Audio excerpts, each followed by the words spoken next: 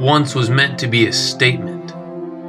A dripping dagger held in the fist of a shuddering heart.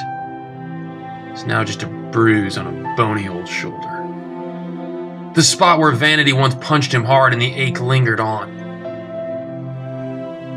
He looks like someone you had to reckon with, strong as a stallion, fast and ornery.